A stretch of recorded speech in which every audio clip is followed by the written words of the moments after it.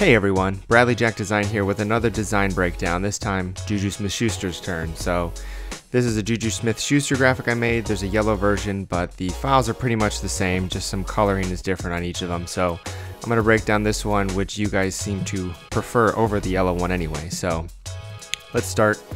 As you can see over here, we've got a bunch of different folders per usual. I'm just going to hop in here and show you what it took to make this. So first off, we've got our background. So I've got a photo of Heinz Field, I have some grass down here at the bottom, and then I have this sort of background of Heinz Field that correlates with Juju diving. So let me just turn that layer on too. So I've got this clipped version of Heinz Field, and then another clipped version behind it that just adds a little bit more detail when I turn on this gradient map. So you turn on this gradient map, it's a dark gray to black gradient map. Basically, I just wanted to show a little bit of detail behind this clipped out version of Heinz Field. So that's what we have here for the background. So on top of that, we've got a photo of Juju's head that I masked out. I went ahead and edited this using Lightroom and Photoshop. If you want to learn how I edit photos, go ahead and check out my other video on how to edit photos using Lightroom and Photoshop. On this one, I have a hue and saturation layer that I have the reds. I have these lightness and saturation down a bit. As you can see, this is real bright and vibrant. I wanted this to match sort of the darkness of the background here. I also wanted to match this photo of Juju running here. So I have this photo of Juju running that I wanted this to match. On top of this head layer, I also have a layer that you can't really see what it does. This actually might not do anything. This might be an accidental layer. Oh well. I have a levels layer set to multiply that I have to darken up the edges up here, up where his hair is. So there were a little bit of some yellow areas or areas from where I clipped out the photo, so I just darkened it up a bit from there. So I've got Juju running.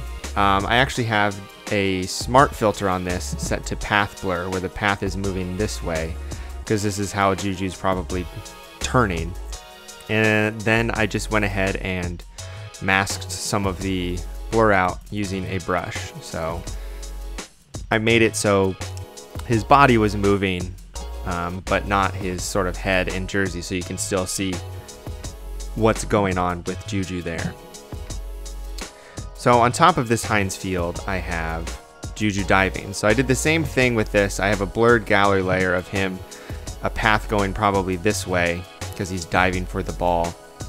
So I have that, and I have it masked out so you can see his jersey and his face clearly though. And then I have a layer on top of the Heinz Field of just his shadow, so there's sort of some realism to it that it's actually him diving. On top of all this, I just have some halftone dots to add some texture around the background. This is a different tutorial I'll have to show you later on how I create halftone patterns like this. I just wanted to add a little bit of texture. And then we have our lighting layers. So I've got a bunch of textures and lighting in here that I went ahead and used. So I've got this paper texture that I lightened up a bit. You can see I just lightened it up with a levels layer. I have a paper layer that I lightened up a bit as well, just to add a little bit more texture. I have this sort of techie image here that I threw a gradient map on that's yellow and black and white, just to add a little bit of yellow texture to the top. I have this light leak I use in most of my designs that I put a gradient map of yellow as well, the same yellow, the Steelers yellow they use. And I have that set over, the black is over quite a bit, so it's only just sort of this top highlight hit that you're seeing. I've got a couple sparks images that I threw on here that I threw gradient maps on. Same gradient map, same yellow, just adjust where the yellow and the black is to see what looks good. On top of all of this, I have the same spark layer, just blown up and blurred a little bit with the same gradient map, just to have a little bit more depth on the image. And then I have a lens dirt file I have on this with a yellow to black gradient map as well, and I adjusted the gradient map. It looks like this for this circumstance to have some of it show, but just basically make it until how I like it to look. Then we've got some signatures. I've just got a small signature here of of his. It's just a photo of his signature with a couple gradient maps on it. I've got a whole different video that you can watch on how I add signatures, so go ahead and take a look at that. And then I've got two other signatures of his, blown up and slightly blurred, set to screen on top of everything, just to add a little bit of depth. And then on top of all of this, I have some overlays. So I have a overlay of drop blues, which gets rid of a lot of the blue in it. So it's basically, changing the black or the gray to be a slightly different tint or hue of gray. On top of that, I've got 2395, which is set to actually 100%. I liked how it looked like at 100 instead of 50, which I generally use. And then I have this candlelight one, which you can see desaturates the yellows a little bit. I didn't want the yellows to be too vibrant since this is supposed to be a little dark and grittier. So that's what I have on that. And then I actually have a brightness and contrast layer just to add a little bit more contrast to the design itself. And then after that, I pretty much just put a watermark down here at the bottom, but that's the Juju Smith-Schuster design. Again, it's creating a background with a gradient map and some photos of Heinz Field.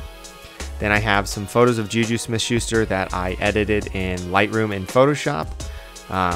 Again, take a look at my other video on how to do that. I get asked a lot, what did you do to get this effect? And I literally use the same settings pretty much every time.